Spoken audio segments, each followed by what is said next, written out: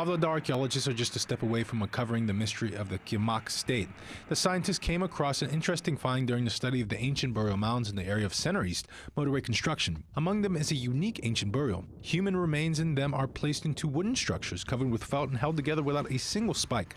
Another unique discovery is a Gala horse tack, adorned with a multitude of special parts made of gold, silver, copper, as well as the remains of a nobility of that era. Traces of trepanation can be seen in the skull of a man.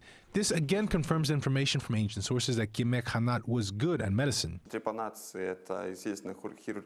Trepanation is a natural surgery. In the 12th through the 15th century AD, it is still difficult to say that an ordinary person could survive after such a complex procedure.